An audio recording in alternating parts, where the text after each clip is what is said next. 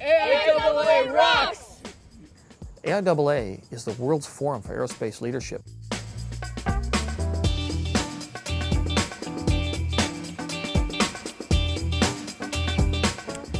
We're out here at Cone Lake, just north of California City, California.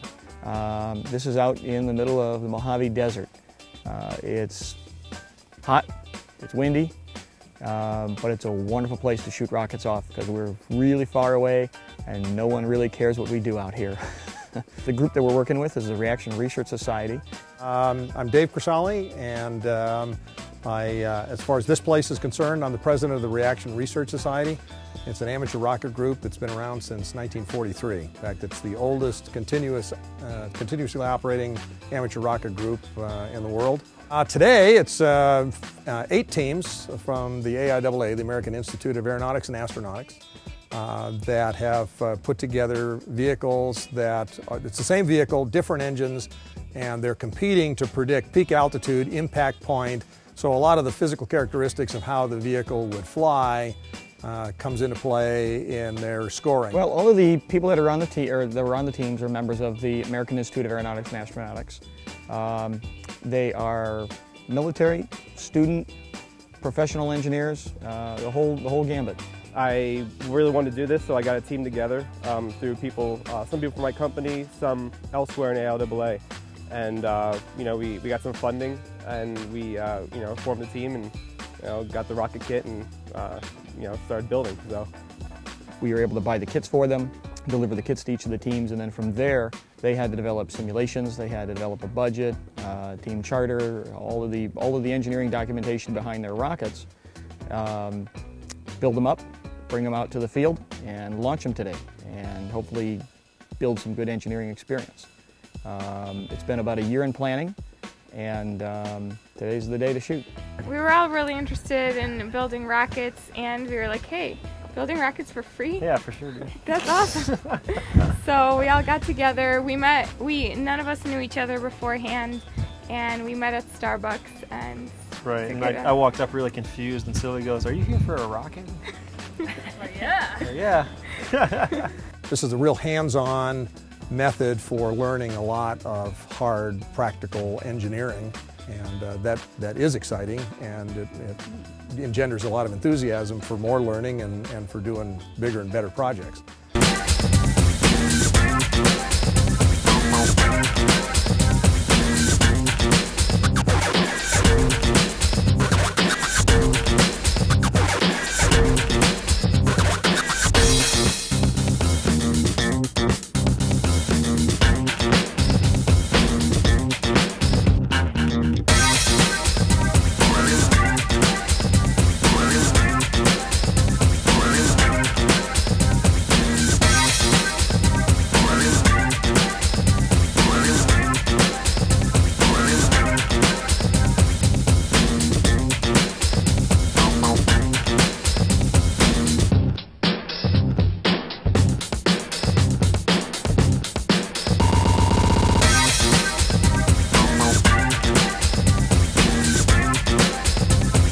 There's a Navy tradition that whenever they do a satellite launch, they give $1 to the guy who's pushing the button so that he doesn't blow up their rocket.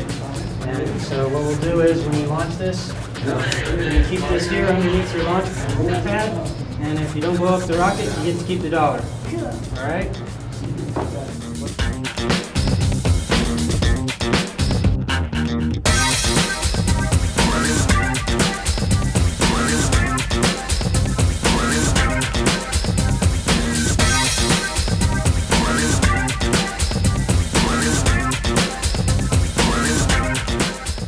A lot of us actually haven't built model rockets before, so this is kind of a huge step up, like upgrade to model rocketry. And it's kind of one of those things you do. It's like a hands-on project that you never really got to do as a kid. So at least I never got to do as a kid. So it's great to come out here to this range and really work with some of the experts who have launched rockets time and time again. And you know, they even helped us kind of load our fuel this morning and get it in and get it ready to go. And for those of us that have never done this before, that was awesome. Personally, I've never built this kind of rocket, so it was a learning experience. It was great to put it together. Plus, we got to know a little bit about bad planning and good planning and stuff like that, management. None of us on the team have ever launched a rocket of this scale before.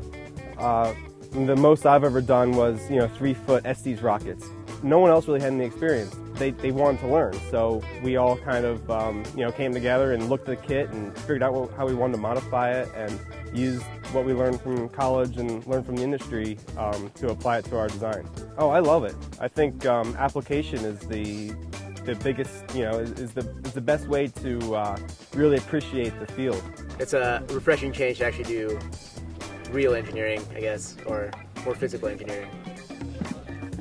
Even though you're quote-unquote a rocket scientist from getting your undergraduate degree, I think the more rockets you build, the more hands-on activities you do, the more you learn.